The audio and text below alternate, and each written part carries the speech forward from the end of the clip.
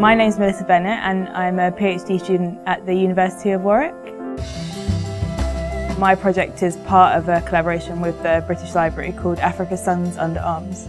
The title of my PhD project is Picturing the West India Regiment, and I'm looking at the period between 1865 up until 1914, which is the beginning of the First World War. Most of the main resources that I use are actually based in London, so I've worked on quite a lot of material here at the Imperial War Museum. The British Library, because it holds at least one copy of most books that have ever been published in English. If there's a book that you need, it's most likely that you can get it there if you can't get it in other places. I came across this particular project almost by accident. Getting to work with photographs was something I hadn't really done before, so it was a great opportunity for me to learn new skills.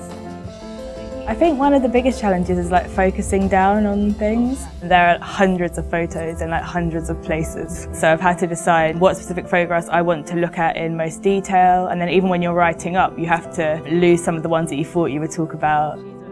The staff there are all really helpful, all the students there are all really great.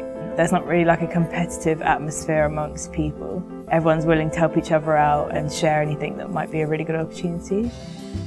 The fact that it's a collaborative PhD, it gives you a more well-rounded experience, and you get different workshops and different courses, and you interact with different people at both organisations. It's been really good for me to have two different opinions on my work.